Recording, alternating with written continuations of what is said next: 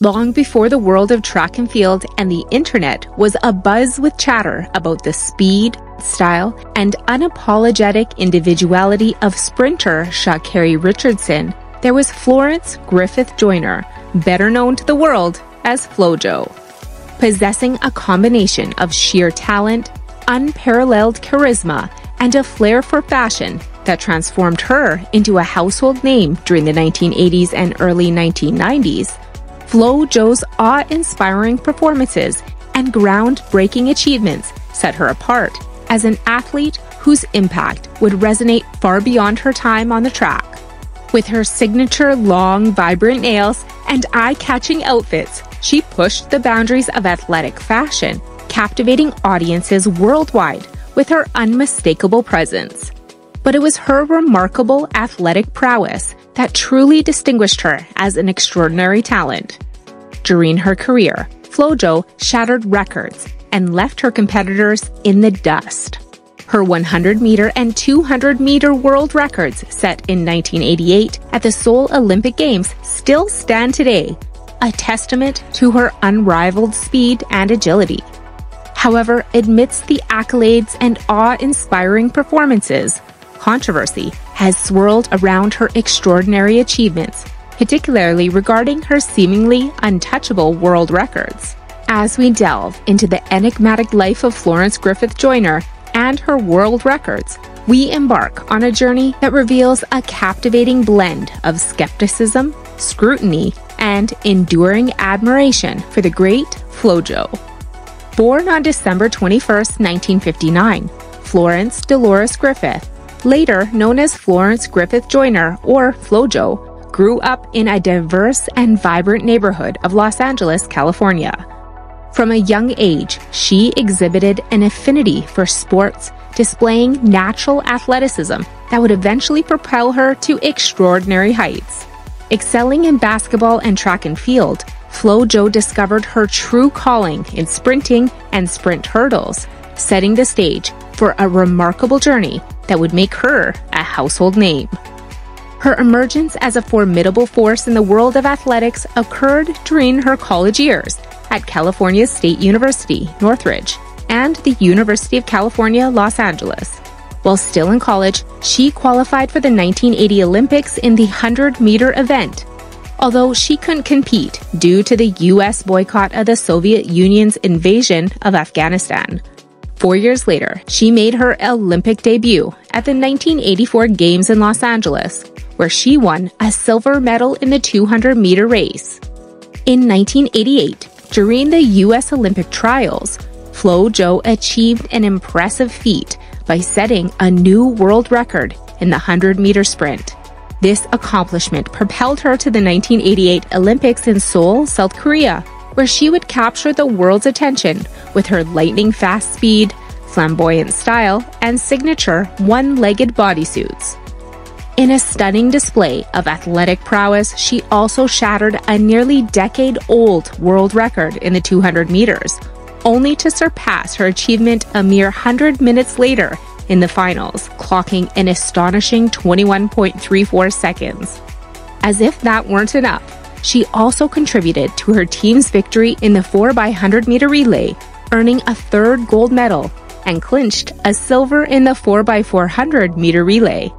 Controversy, however, plagued her remarkable feats. While her 100-meter record boasted a wind reading of 0.0, a nearby triple jump event recorded a gusty 4.3 miles per second. And so doubt was cast upon the legitimacy of these world and Olympic records due to the particular wind conditions and the 100-meter record being the largest improvement in the world record time since the advent of electronic timing.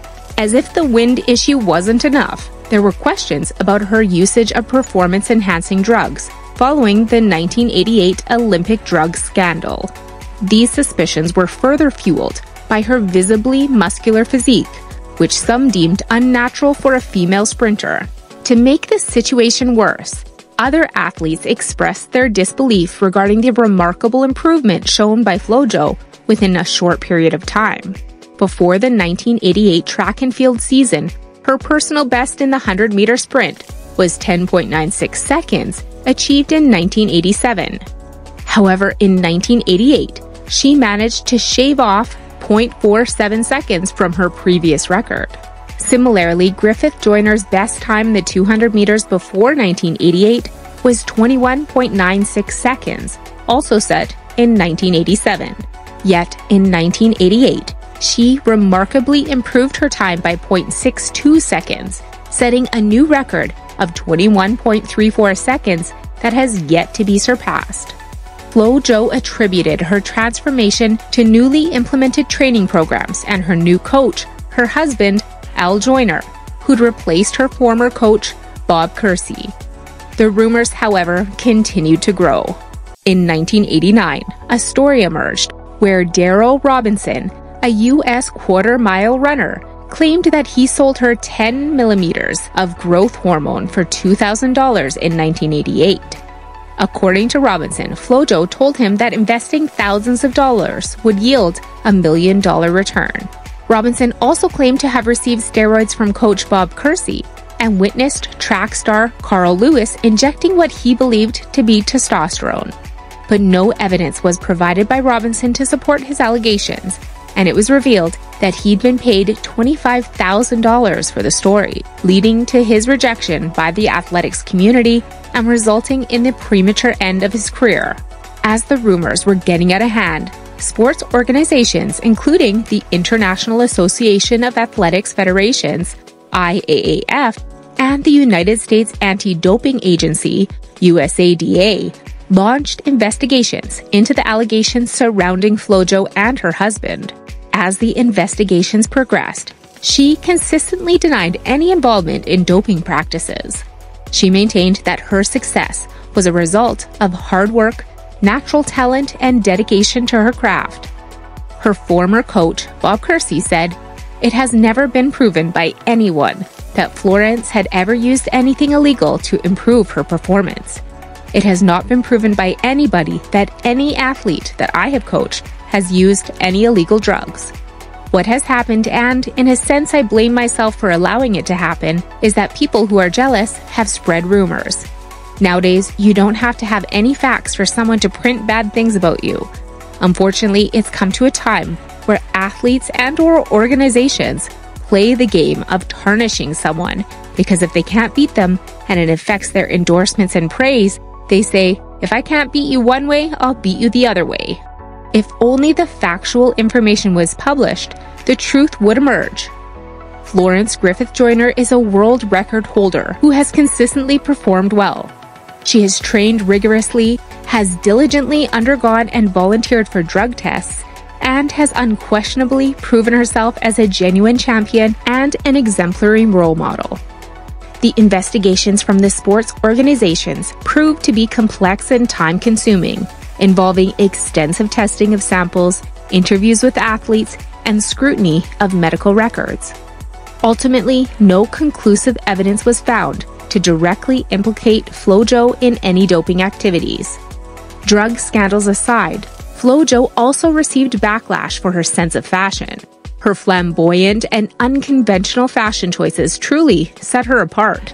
When she stepped onto the track, all eyes were on her, not just for her record-breaking performances, but for her daring outfits and fingernails that seemed to defy gravity themselves. Sporting a kaleidoscope of vibrant colors, Flo-Jo would glide across the track in skin-tight, one-legged unitards, adorned with striking patterns and bedazzled with sequins and feathers. Her flowing nails were like miniature masterpieces, each finger painted with intricate designs that matched her dazzling outfits.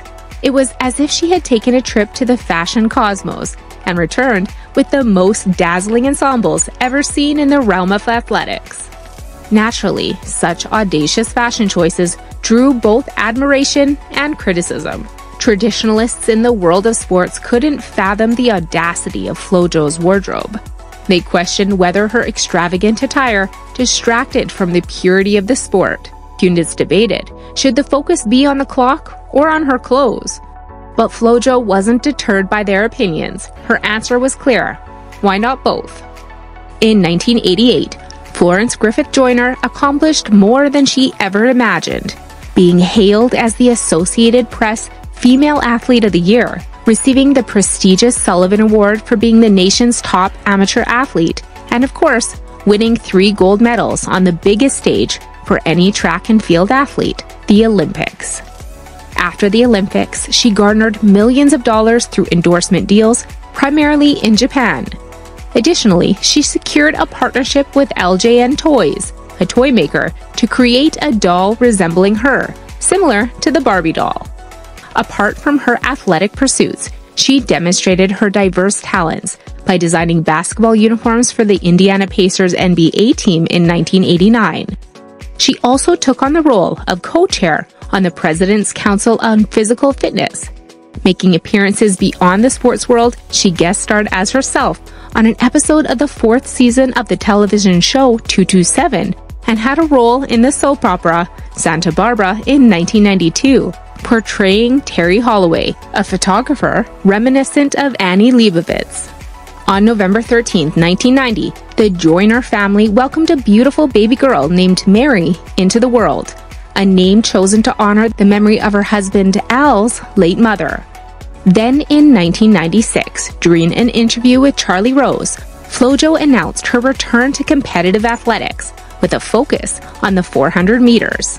Her motivation stemmed from already holding world records in the 100 and 200 meter events, with the 400 meters world record as her next objectives. She diligently trained leading up to the U.S. Olympics trials in June. However, her aspirations of becoming a triple world record holder were dashed when tendinitis in her right leg forced her to halt her comeback. On September 21, 1998, tragedy struck. Al Joyner stated that on Sunday night, Florence said she was feeling tired and he told her she should go to bed and get some rest. Then in the middle of the night, he woke and found her not breathing. The sudden nature of her death prompted an investigation by the Orange County Sheriff Coroner's Office. On September 22nd, it was determined that she had tragically succumbed to suffocation during a severe epileptic seizure. Further examination revealed that she had been living with a congenital vascular brain anomaly called cavernous hemangioma, which made her prone to seizures. According to a family attorney, she had experienced a tonic-clonic seizure in 1990 and had received treatment for seizures in 1993 and 1994. The Sheriff Coroner's Office reported that at the time of her passing, only trace amounts of 2 common over-the-counter medications, anti-acetaminophen and the antihistamine Benadryl, were present in her system. In 1995, Flo-Jo was honored with induction into the Hall of Fame of USA Track and Field. And as a testament to her impact and legacy, the 102 Street School in Los Angeles, which she had attended during her childhood, was renamed Florence Griffith Joyner Elementary School in 2000. Furthermore, the city of Mission Viejo paid tribute to her by dedicating a park at the entrance of her neighborhood in her honor. These gestures served as lasting commemorations of her achievements and contributions. Thank you for joining us on this journey to celebrate the life and achievements of Florence Griffith Joyner. If you enjoyed this video, please remember to like and subscribe to our channel for more inspiring content. Your support helps us continue sharing stories of remarkable individuals like Flo-Jo.